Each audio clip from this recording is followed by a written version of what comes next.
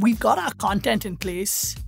It's really important to figure out how to package it in such a way that it's easy to digest for the audience and easy to remember. And that's what structure is. A simple framework that speakers use is the rule of threes.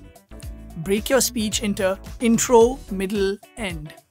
Past, present, future. First, second, third.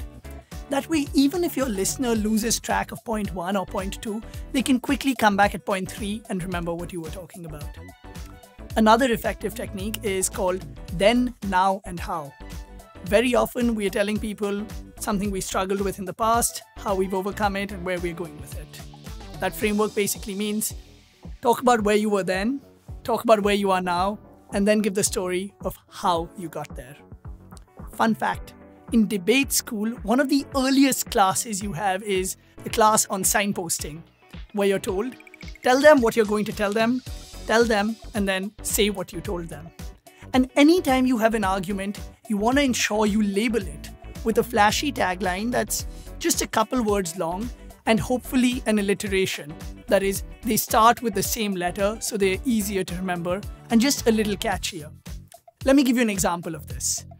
A few weeks ago, we had a team meeting at Udly where we were talking about what we look for in potential candidates. Now, the entire team talked and we said we look for culture. We want people who we like and people who we can spend time with and they pass the airport test and we want to be friends with.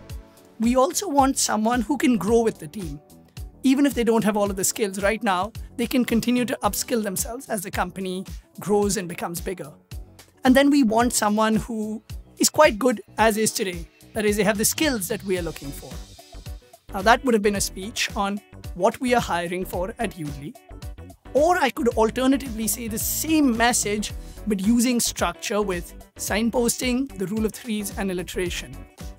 At Udly, we hire for 3 things: culture, craft, and capacity. Culture. Are you a right fit for the team? Craft. How good are you at the things you currently do? And capacity. Are you willing to learn and grow with the team?